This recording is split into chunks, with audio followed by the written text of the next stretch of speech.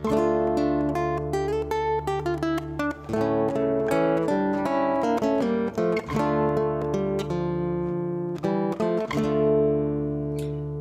it's Nancy Crawford back with a couple more videos for you here. This is the first in a two-part series exploring mark making, in particular that's inspired by calligraphy or text or handwriting. Essentially what we're going to be looking at is mark making that pairs beautifully with encaustic work that you might be doing, although you might use these techniques if you're doing collage work, mixed media pieces, and so forth.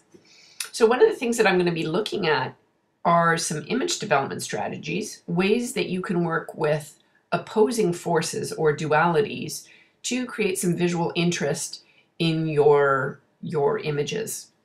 So what I'm doing here, this was actually just the title slide, if you can think of it that way, for the birthday project, the second birthday project that I did that was called Evermore Love and Gratitude. And so what I was doing in the first part of the text was doing cursive handwriting and using a technique that I think of as stretching the letters. So you're actually writing the letter and then stretching out the space in between those letters. So it's very lightweight, it's filigree, it's not legible really at all. And then what I've done is turned the paper in the opposite direction, and now I'm using text to create a shape. So I'm using that same line of text, so Evermore Love and Gratitude, but I'm creating this text block, as you can see here, juxtaposing a simple, solid, basic hand-printed letter with these stretched out or elongated letters.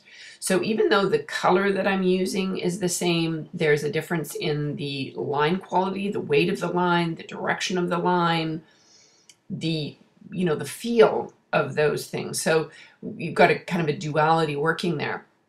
This is showing that same sort of process where you're stretching the space between each of the letters, and this has been worked up into an encaustic piece. So I did some collage work in the background, and then I layered this quote over the top. It actually does say something.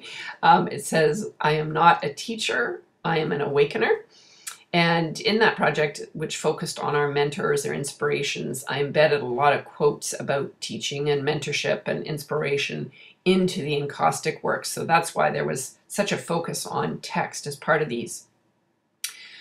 So here I'm just preparing a pencil drawn shape that I'm going to use as a guide for drawing one single large letter. So here I'm using a pen that's called an automatic pen to create a very precise, hard edge, bold, single letter M that's sort of a modified Roman script. And I'm juxtaposing it here with another letter M layered over the top, but really focusing on how could I make that very different or opposite.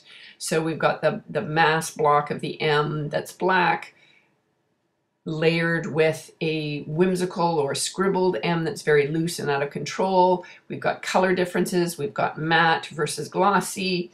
So there's all sorts of dualities that are playing off there just to kind of create a little more visual interest or energy. So that might be something you think about in your own pieces. With this one, I created just a stencil for the letter A using painter's tape, and am painting into that shape now with some black encaustic paint. I'm removing the stencil before I fuse on that side because I didn't want my tape to stick. And you can see I've got my panel at quite an extreme angle to create these sort of drips on the right-hand side. So this is actually that finished piece. And you can see that I've just layered all sorts of dualities or opposites on the same little piece. So we've got a scale duality of the large letter A versus the small letters. We've got a directional difference with the A being legible and the other text sort of being, positioned vertically. We've got printed letter A versus the cursive handwriting. We've got white and black. We've got the crisp edge of the A juxtaposed with the drip side. We've got solid black versus the speckled white. So it's all these kind of opposing forces or opposites grouped together to create the kind of visual impact there. That's what I was sort of thinking. Here I did a pencil square shape again, but rather than working with one large block letter like with the letter M, I'm just handwriting in here a quote and repeating it over and over and over. So that says, we rise by lifting others. And I've just compressed that text. So there's no space between the words. There's no space between the lines. And it's creating really, it's using text to create a shape. So this is a little encaustic work that is using that same sort of concept. What I've done is not only compress that text, but I also wrote it in a variety of different directions on top of itself, and then worked it up with layers of wax, creating this sort of symmetrical borders on the side that were done with wax. And actually that square in the middle is actually a copper foil.